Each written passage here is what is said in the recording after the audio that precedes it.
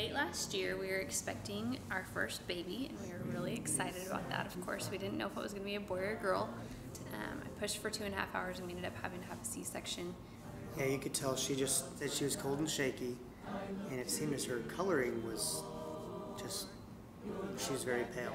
So I had hemorrhaged, and they were doing everything they could to stop the bleeding.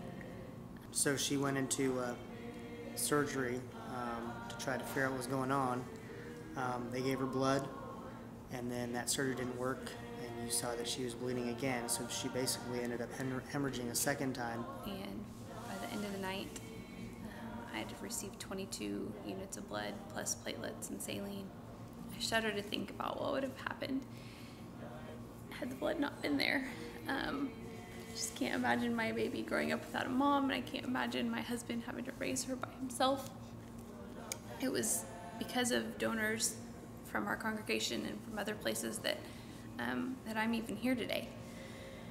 And the next morning, the elders were there first thing and telling us there's blood available. Whatever you need, it's going to be there. So don't worry about that. It's a huge load off of a family to know that because we're members of Memorial Road, we have that opportunity to tap into the blood that you guys have donated. I will be completed.